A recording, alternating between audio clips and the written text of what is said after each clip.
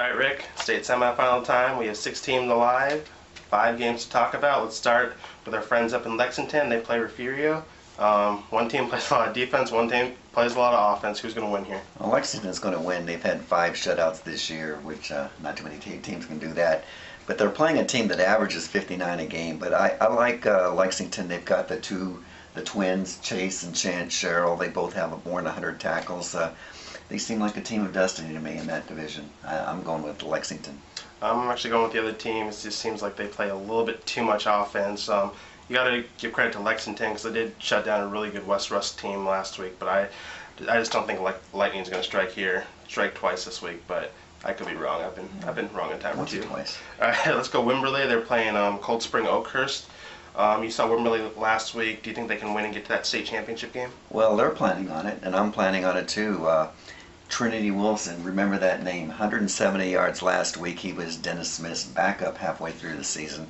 I just think that Wimberley's got it on the offensive end and the defensive end. They won it 5 years ago, the whole state championship. This is just going to be a little roadblock on the way to the state championship again. Yeah, it just seems whatever obstacle you put in their way, they seem to get right around it, whether it's injuries or the loss of Dennis Smith. They're healthy now. They may get Dennis Smith back this week, maybe next week. So they're getting to full strength, and I don't think this is going to be a problem. I think we're going to have a Brownwood Wimberley matchup to talk about next week. We'll talk about that next week. All right, we got Stony Point, Euless Trinity. A lot of people think Trinity might be the best team in the nation. A lot of people think Stony Point's the best team in this area, maybe in the state. Who do you like in this one? Well, I like them both, but I'm going to pick the Stony Point. Maybe it's my pride for Round Rock. I don't know what it is, but I know Euless Trinity, of course, won it all last year. They've won 26 in a row, but they barely beat Capel last week, 41-40. And I just think that Stony Point's come close so many times. This is going to be their year. Watch out for Sam Kelly, running back. He's going to break it loose. Stony Point's offense has been playing great. They got 72 last week, and they've been in the 40s pretty much every week before then. I just think defense can correct itself. They did give up some points last week, but I think they'll play more like they did against A&M Consolidated the week before. So I like Stony Point in this one. I like them by a couple scores, and I think they're going to march into that state championship game next week. All right, Lake Travis, Friendswood.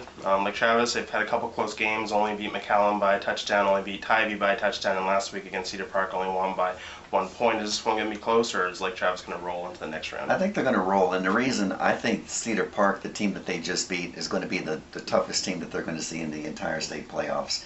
Cedar Park good on the offensive line and the defensive line. Lake Travis, they find a way to win. 22 straight games in the playoffs. That's just as amazing as winning 3 state championships to me.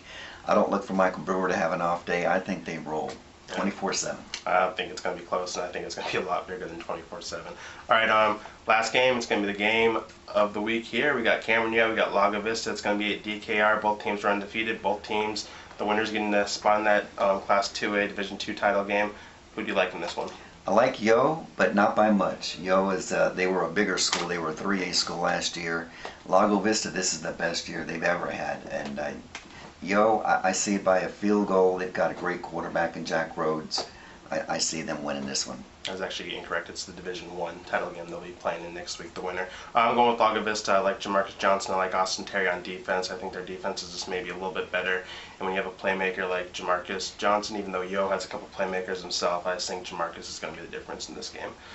So those are our preview for the semifinals. We'll be back next week to talk about the championship game, and thanks for joining us.